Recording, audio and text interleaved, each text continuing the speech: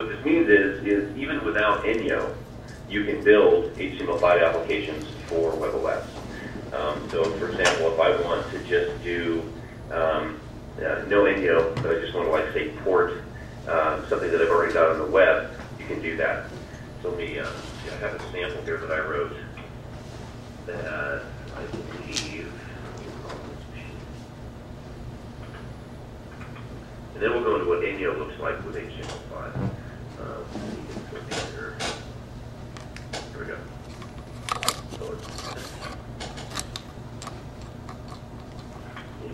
No. So first I'll show you what this does.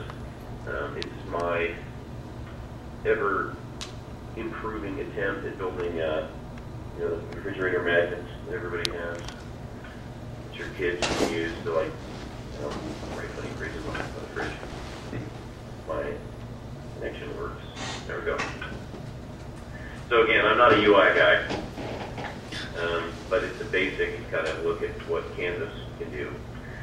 Basically what this does is it's interacting with I think it's called Wordnik. I tried to get a dictionary.com account and kept somehow crashing when I signed up. So I went to Wordnik, which is a basic REST API that lets you load up random words based on certain parameters. What sort of parts of speech, complexity, how often they occur in a dictionary, all that kind of stuff. So basically, I can make a hit to that API. I get about 25 words, and I stick each one of them in a little box, kind of like those bridge magnets or quote magnets. Now this is all HTML5, mainly using Canvas, and this also will run on the emulator. Make sure that's true before I.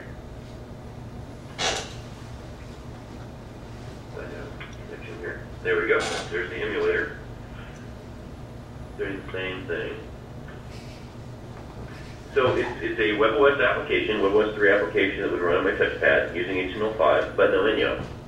And the way that's done is basically, here's all the HTML5 stuff, standard web development that you might be familiar with. But I add one simple line of code.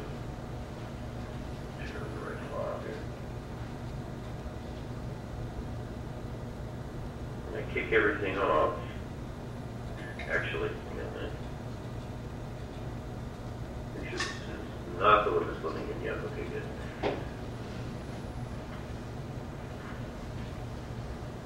When I start everything up, I basically just do the test for the existence of a property on a global window object called Palm System.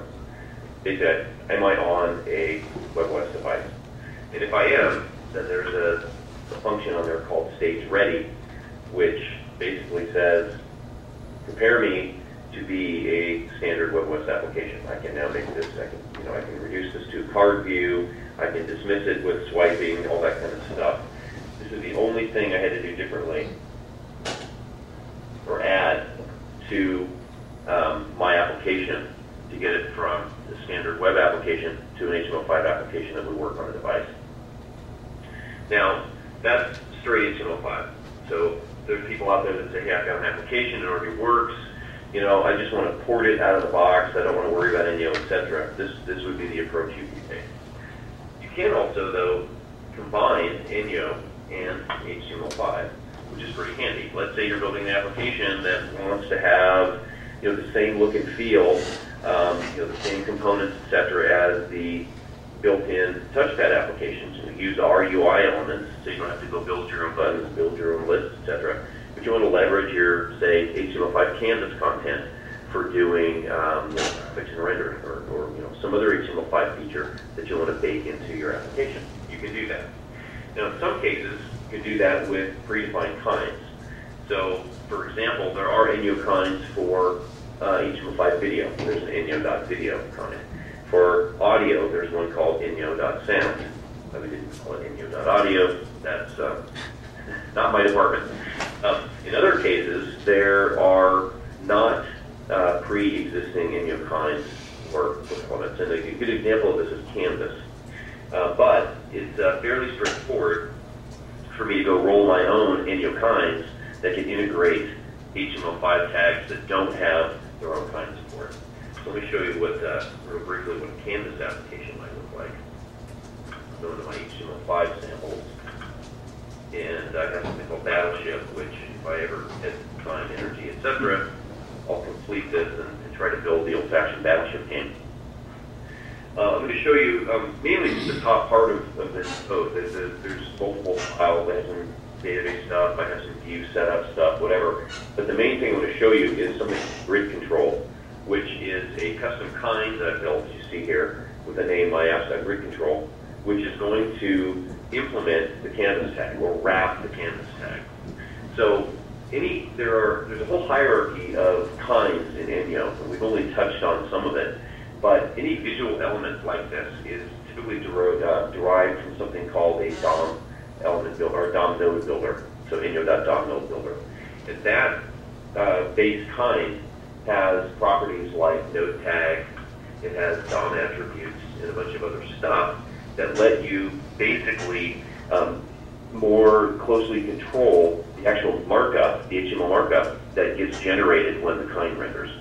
So I can go into this, make this control, and specify the node tag that's going to be used. So it's going to be a canvas tag. I can specify the attributes of that, the width, the height, etc. I can even define events.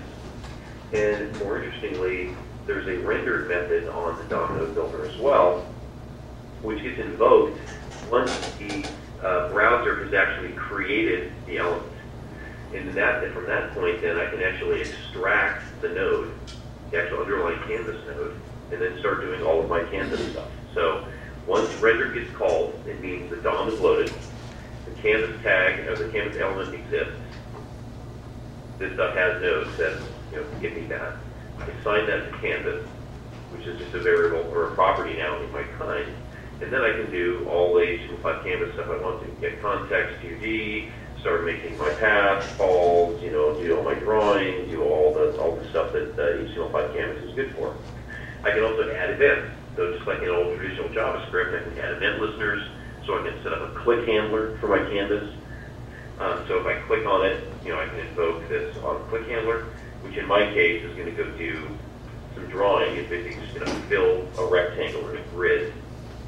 And down the road, once I get it all working, you actually store the points that I've selected in a web SQL database, which is also supported for HTML5 on our devices. So let's see what this looks like when it runs. Go into HTML5. Fall run on Battleship here. Now again, this is by no means complete, but basically here we have. Here's the grid, the canvas element that we're talking about. And the other code in the application is packaging it up in sort of an envelope field. So I've got a main view that has a header, the button to go to a new view, but in here, all the stuff inside this grid is being rendered by that grid control that I just showed you that's basically implementing HTML5 canvas. I can click on these elements.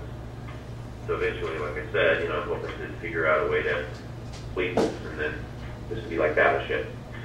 The DB view is not done yet, but basically what this is going to do is it's going to store, keep track of the elements that you clicked, so you can like pause, resume the game, etc.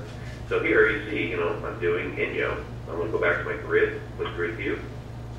Up it comes. The animations between panes, all that stuff is implemented in Enyo. The buttons, the headers, all that stuff is Enyo. But just the graphics, the visuals of the game itself are implemented using HTML5 Canvas. So it's pretty nice. You can kind of combine both of these technologies to build really nice touchpad applications. You have all the drawing stuff you want, but then you can kind of package it in a touchpad looking UI shell.